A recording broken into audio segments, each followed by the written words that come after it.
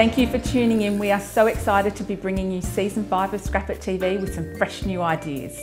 Today I'm showing you some techniques where you can use your Copic markers to bring extra depth and shadow to your paper piecing projects.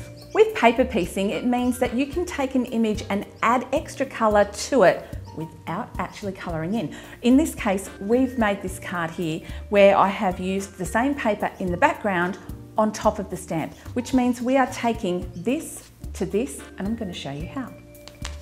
The first step is to choose some papers. Now, if you're anything like me, you've got a lot in your stash and probably lots of leftovers as well. So dig into that and use it to make a card and work with your stamps. Today I'm using this little vampire girl. She's a brand new stamp from Etc. Anime. You can find a link to that on my website as well, which you print on the computer, which means you can pretty much print her any size that you like.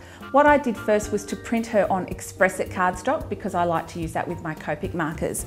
The next thing I did was to run just a piece of printer paper through, but I've used a little bit of double-sided tape to put this pattern paper on, and as you can see, when I ran that through the printer, it has printed the design onto the pattern paper. The next thing we're going to do is cut it out. For cutting out, you'll want to use some very fine little scissors. It depends on the design that you're using, but you want to cut outside the black line. So I'm going to make a start on her dress, and I'm just cutting outside these printed black lines, and I'm going to cut out the pieces that I want to have in the pattern paper. So in this case, the dress, the gloves, and the shoes. You can put your double-sided tape on the back of this before you even start to cut it out. So if you do have fine fiddly pieces and you don't want to be adding adhesive to them later, put the adhesive on now.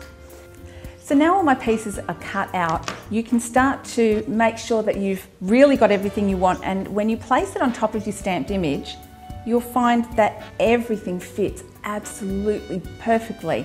Now, your next thought will be, great, I can stick all of this down. Not quite yet. We're going to colour over the top of our image first, just because if your colouring goes outside the lines, we can hide it underneath our paper piecing, okay? So I'm going to just pop all my little pieces to the side. I'm sure I've got them all and they all fit really nicely. And I'm using my Copic markers today to colour this image, so I'll colour everything except the dress. If you do make a mistake and colour part of your paper piecing because you're on a roll and you carry it away, it doesn't matter because it's going to get covered over anyway. So I'm starting on the skin. I'm using E000000 E01, and I'll use a little YR00 for her cheeks. And I'll start colouring, and we'll get all of her coloured in, and then we can start our sticking down our pieces when she's done. It's time to start building up some shadow, and I'll show you on the chest how I'm building up shadow on our little vampire girl. Obviously, vampires don't cast shadows, but let's face it, they're not one-dimensional either. So we're going to add some shading on her, under her neck, the outsides of her arms, get a bit of cleavage going in there, show off her shoulder. We go up to the E00, now E01. We're going to shade it exactly the same place I shaded before, but just not quite as much as I did before, so smaller amounts of shading, and then work back down to blend that evenly. It's like playing piano scales. You work your way up and then you work your way down. And now it's just time to start peeling off the backing of my tape and sticking the paper piecing that I've cut out down onto the image. It's just very tricky because people think you've coloured fantastic patterns and got all these great texture finishes, when in fact it's a little bit of a cheat, because what we've done is just utilise the pattern paper.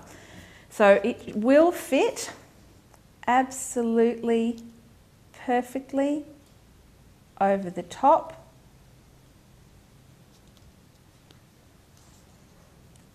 And you won't see any of the white underneath it. And by cutting outside those black lines, your stamped lines are also included in the piece. So I'm just going to go and keep sticking these pieces down, and then we're going to start adding some shadow to our pieces. Oops, upside down. And there's only one way to make these fit, And the more accurate you are with your cutting, the more tightly they'll fit and make a seamless finished picture. Now it's time for us, we have our paper on top of our stamp, to add some shading because it gives it a little bit more oomph and dimension. The first thing I'm going to use is the Copic Zero colourless blender. It's going to prime the paper so that when we put our colours on, it's not going to grab and leave a hard finish. It's one of the little secrets that we're going to use. I'm going to start on her sleeve here and just add a little bit of colourless blender, which of course you can't see because it's got no colour in it.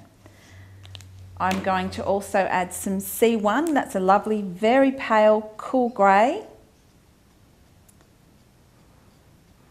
Go over that a few times, just flicking up into the sleeve. It leaves a little fingery edge so you don't have a hard line. It's a lot harder to blend. I'm also using my BB00. It's a fantastic colour. You can pretty much shade everything with this.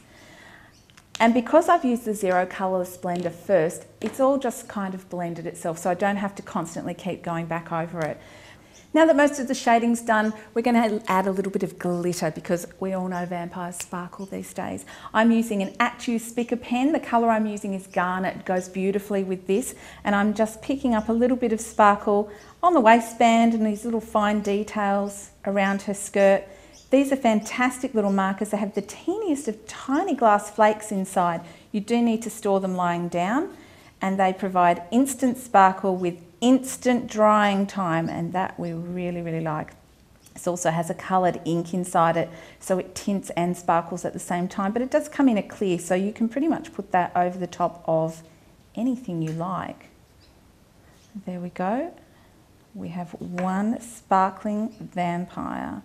And you can, looking at it, not tell that that's paper, but once you run your hand over it, you can feel the ridges and it's going to match in with the paper we've used on the card. So it's like the ultimate in coordination. I hope you've enjoyed this project. Thanks for tuning in. Keep watching each week as we bring you new and interesting projects. Bye for now.